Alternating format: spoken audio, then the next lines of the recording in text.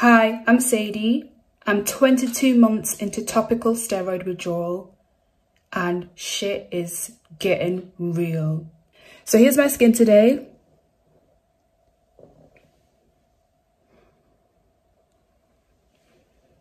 The topic of the day is work. How do I work when I'm ill? So besides the physical, what you see here, we have these symptoms as well,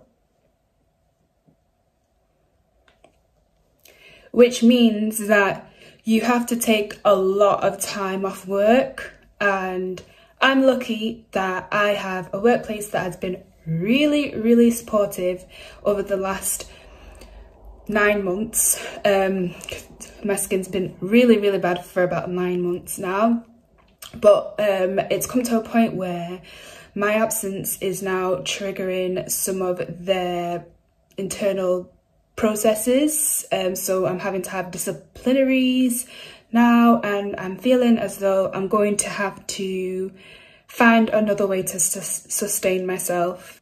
This is difficult because obviously this is how I look, and with all the symptoms that come along with TSW, I feel like it will be hard for me to maintain a normal like 9 to 5 job.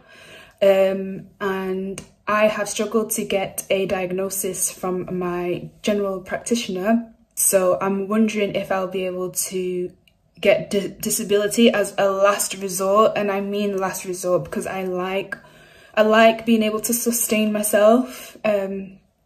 So yeah, shit is getting real. Like, I have to think of another way to make money, and that's pretty difficult when like some days I'm just randomly ill, like randomly I can't get out of bed because I've had a huge flare up.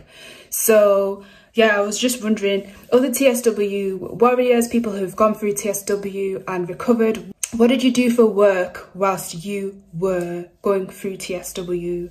Did you take time off work?